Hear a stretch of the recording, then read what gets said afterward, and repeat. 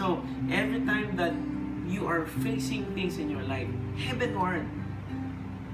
Not on me, not on the career life, it's heavenward. And your prize is in heavenward. That's why, sabi ni Paul, your citizenship is in heaven. So, dapat ang thinking mo parate, when things get tough, it's Christ, it's God, it's God. It's God. And kung makikita mo si Paul, Lord, in Corinthians says, he prayed 3 times. At pag nanalangin ng 3 times si Paul, I mean, hindi siya yung panalangin na ganito na may music, may pagkain. Hindi. They fasted.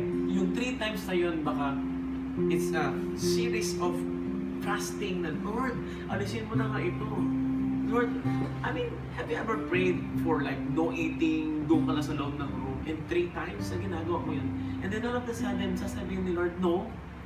I mean, kung ako, Lord, tinawag mo na ako, binago mo na buhay ko, ngayon pa na hindi mo sasagutin, nagmi-mission pa ako ngayon, tapos hindi mo sasagutin. Simple lang, Lord. When I pray, people are being healed.